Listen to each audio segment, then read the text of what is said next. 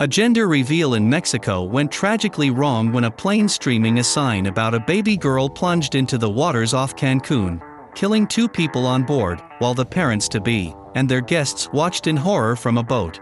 The expecting couple, their family and friends were watching the flyover in glee in the Nichup Lagoon off the coast of the resort city about 3:30 p.m. Tuesday. "It's a girl," the guests are heard screaming as the single-engine Cessna 206, which was rented from a company called Zomex, flew overhead and performed a series of stunts.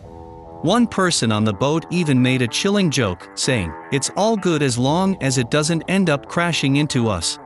Moments later, the prescient comment almost ended up happening when the aircraft nosedived into the lagoon, turning what had been a joyous celebration into an abject nightmare.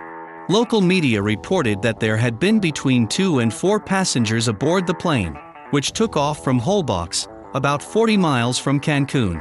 One of the people died while the rescue operation was underway, Francisco Fernandez Milan, president of the Nautical Association of Quintana Roo, said in a statement, according to La Prensa Latina.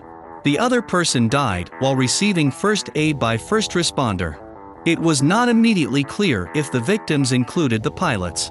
The Federal Civil Aviation Agency has launched an investigation into the tragedy.